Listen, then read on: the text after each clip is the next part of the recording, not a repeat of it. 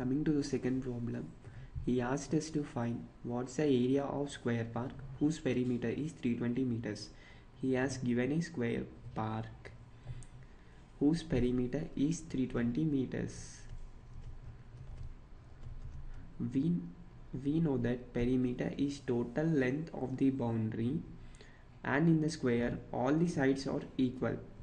Let the side of the square be S.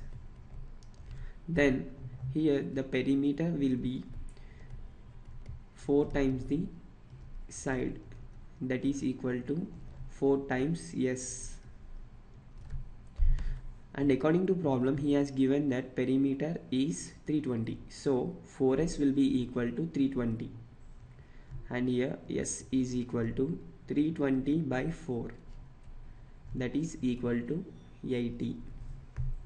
So we got side of a square as 80 meters. Actually, in the problem he asked us to find the area.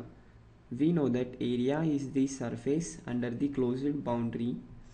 We get area of square as side into side,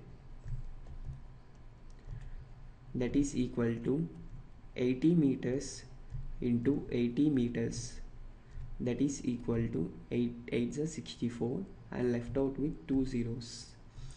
Meter into meter gives meter square and can be read as square meters.